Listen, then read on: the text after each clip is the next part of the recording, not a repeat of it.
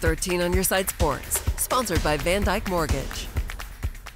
The wait is just about over. In just over 10 minutes, the Whitecaps will play their first home game of the season. Mike Lissette is ready for it. He joins us from Comstock Park now with a preview.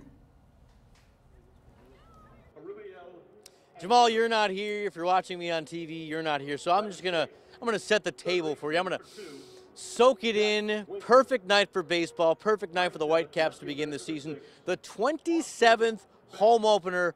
But this year, things are going to look a little differently on the field as we take a look at some of the new rules they got going on in the high A minor league baseball level. Obviously, some of these rules are designed to speed the game up, some are for safety, and some are to make it more entertaining. One of the big things they got this year, if we could zoom out of the outfield right there as they're going over the starting lineups, if you can see it, the clock's off. It's above the Aquinas College sign. That's a pitch clock right there.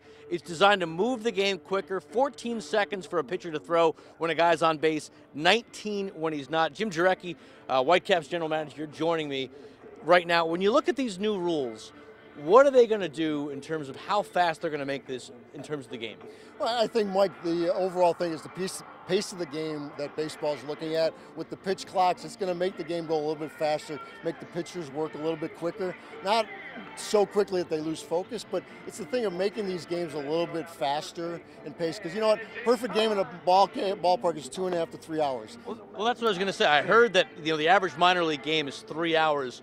With the new clock in effect, games have been shortened to what, 2.5, 2:20? Yeah, 15, 20 minutes or so, but it keeps the game moving, and that's really what we want to be able to do, because it's an exciting game, but these changes that they're doing, including that and the bases, it's just stuff to, what can we do to keep improving the game? Yeah, bases are about 3 inches bigger this year. You excited for this one? We got to go, but real quick, you excited? Very excited. It's opening day, and we cannot wait. He's excited. I'm excited. If you're not here, you got to get out here and get excited. Whitecaps baseball is back.